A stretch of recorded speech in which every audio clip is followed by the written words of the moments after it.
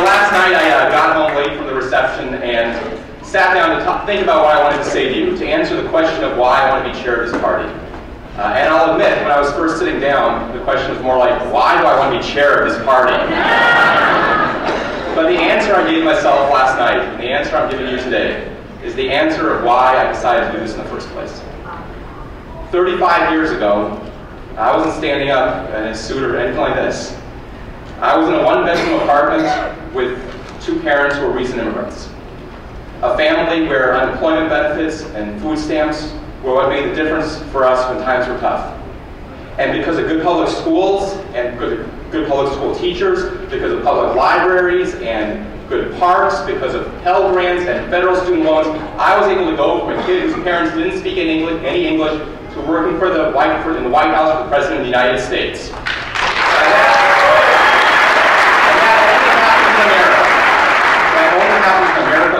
Happens in America because of the Democratic Party. Because we have one party in our country that stands up for public schools. One party that says immigrants are a strength, not a weakness. One party that says we're all in this together, we can up and down together. That one party is the Democratic Party, the party that we are here today to save and rebuild and grow. That's what this election's about. That's what we have to do going forward. Yeah. We all know what's at stake. 4 years ago, Jan Napolitano, Terry Goddard were re-elected with more than 60% of the vote. And Terry Goddard is here, and we should give him a big round of applause.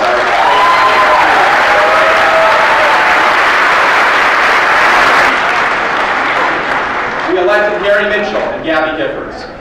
2 years after that, 2 years ago, with John McCain running for president, we elected Ann Kirkpatrick, and we elected 2 out of 3 of our statewide offices. And last year, we all know what happened. For the first time in 16 years, Democrats didn't win any statewide office. And we have supermajorities for the Republican Party in our state legislature for the first time in Arizona history. And we know what that means. We know it's not just about running candidates in all the different places in our state, and we need to do that. Because we had great candidates. Put aside your treasurer candidate, we had the best statewide slate we have ever had. We have great incumbents like Nancy Youngright and Kat Fleming and others. We have great candidates, and I'll just name a few, but there's great ones out there. Andrea D'Alessandro and Cheryl Cage and Bill Shumway and Press Winslow. A guy named Prescott Winslow lost in Winslow. So why was that?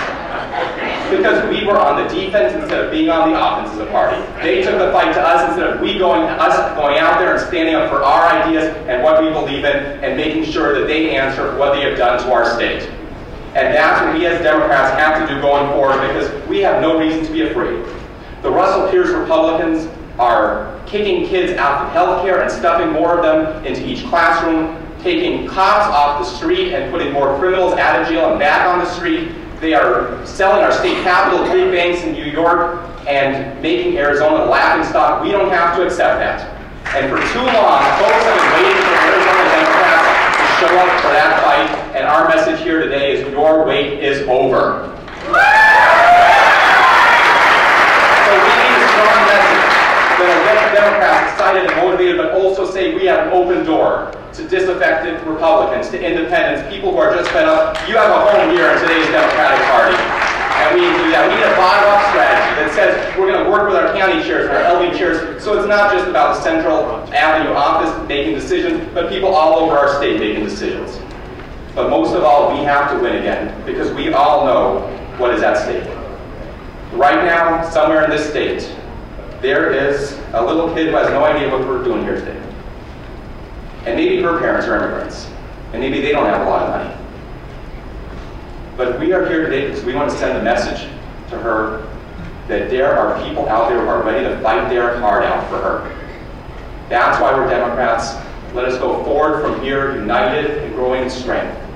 Let's treat each other like family, and let's make sure that we make a Democratic Party that we can be proud of, so we can build an Arizona that we can be proud of. Thank you so much.